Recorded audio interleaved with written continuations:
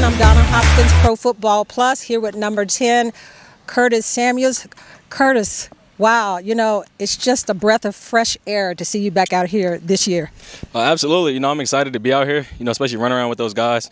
I'm just thankful, got to thank God, you know, for allowing me to, you know, make the step from last year and, you know, keep on playing. Now, when you look at this year and considering just what you went through last year with injuries, do you come into this year and just take a deep breath like, definitely a little bit. You know, just after dealing with what I dealt with last year, just being at pretty much my lowest point that I never thought I'd be at. It's just to enjoy the game now. You know what I'm saying? Don't take nothing for granted and just love what you do. You know, talk about just the process of getting through last year mentally. It had to be tough not being able to be on the field. It was really hard. Just really not understanding when I'm gonna be back. Just, you know, maybe next week or maybe not. I feel good, then I don't feel good. It was too many ups and downs. This year I just had to take a different approach with my overall health. You know, I mean, my health always been an important thing, but you know, it's just when something ain't going right, you got to switch it up. So who was your biggest supporter last year? Because you got to have those really when you're going through some tough times like that. I don't want to really pinpoint exactly, you know what I'm saying, because I don't want to leave too many people out, but I think the reason I'm here today is my family, my whole family, my friend group. It's just like literally everybody helped me get to where I'm at today. I always say this, I wouldn't be here without my support system. They kept me right, you know what I'm saying? A lot of kids from Brooklyn don't make it out because they may not have that strong support system. But I had so many people always keeping me in the right path and just always telling me, you know what I'm saying, hey, just keep working. Hey, don't let this put you down, you know? So my whole support system, you know? So do you look at things a little different after you go through something like that and you see life going forward a little different? I mean, I wouldn't say I took anything for granted, but that's a different experience. You know, when you're at your lowest point and you really kind of be like, I didn't think this would happen. Coming into this year, I'm just like, yo, you know what? Like, I never know when this might be my last time playing.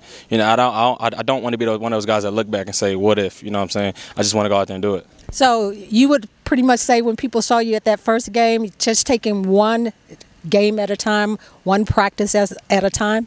Absolutely. You know, the big media thing that was going around, you know, I just stay focused, stay locked in. I try not to let nothing affect me. I'm not a social media guy. I don't look at the positives. I don't look at the negatives, because once you feed into one, you're going to feed into the other one, and it's hard to block yourself away from one, not the other.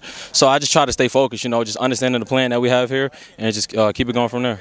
Don't look for Curtis to be on social media, because he just said he's not going to be there because he's focused on his craft. But this season, looking at this season, mindset, what goes, or what's your mindset going into this season? Just make an impact. You know, that was my thing last year. You know, any team I want to step, any team I'm on, any team I step on, I just want to make my mark. Just go out there and do what I do best. You know, go out there and make plays, make guys miss, score touchdowns, and dance. Well, the great thing about your game is your explosiveness, and that's what people were looking for last year. And I've already seen a piece of that in being out here this year, this training camp already through these 4 weeks or so. You can see the specialness in you.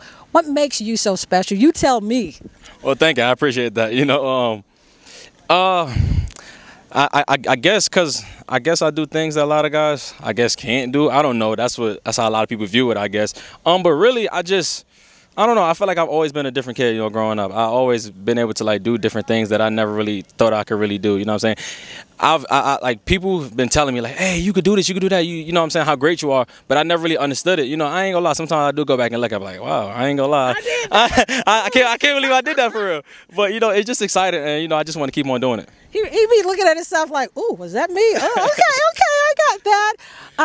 What is it, you know, I always try to get people to know the player outside of football. What is it that you want people to know about you outside of just football? What makes you, what you like to do, you know, those fun things and everything?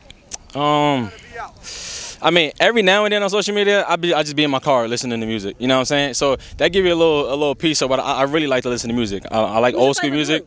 Oh, old school. See, I'm an old school type of guy. But I mean, I got to be honest. My favorite artist is Chris Brown. I got to be honest with you. You know what I'm saying? I think that's the GOAT. You know what I'm saying? But I listen to a lot of old school. We got Whitney Houston. We got Joe, right? We got John B. Can't leave Luther out. Nah, can't forget Luther, you know what I'm saying? Because I grew up in a household full of women, you know what I'm saying? Yeah, My mother, yeah, great-grandmother, grandmother, sister, you know what I'm saying? I had my stepfather in my life too, my dad, but, you know, like, all they bumped is old school. So I'm in the house jamming, grooving, you know what I'm saying? I get my little groove on, play that, what's my, Bobby Brown? And go crazy. Okay, he got some music flavor here. So just getting back to football a little bit, what's the relationship with Carson Wentz right now, being that, you know, everybody is getting on page with him? Where is it at for you and him right now?